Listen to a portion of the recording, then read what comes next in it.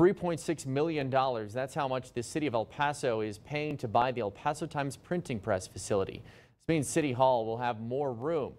El Paso City Council today voted unanimously to make that purchase. ABC 7's Rachel Phillips joins us live now from the building. Rachel. Hey there, Eric. Well, just to put things in perspective, this is the El Paso Times building, and then just over here is City Hall. Now, the El Paso Times press printing services have now been moved to Juarez, which has given the city the chance to expand. So with this purchase of 2.25 acres, the city will now own this entire lot of land. Right now, the city leases this specific breezeway from Gannett, the parent company of the El Paso Times. The city currently pays $72,000 a year for the space and have been doing so since they purchased the City Hall part of the building back in 2013.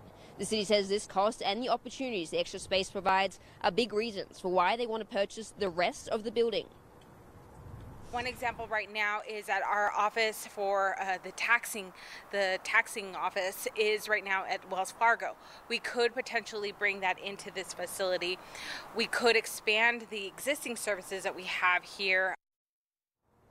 Now, the city says that Gannett will pay for any damages done when they move the press printing services out of this building. I reached out to Gannett for a comment on this, but they did not get back to me by the time of this newscast. I also asked the city the time frame of when they will finalize this purchase. At this stage, they weren't able to give me a date. For now, reporting live from downtown, Rachel Phillips, ABC 7. All right.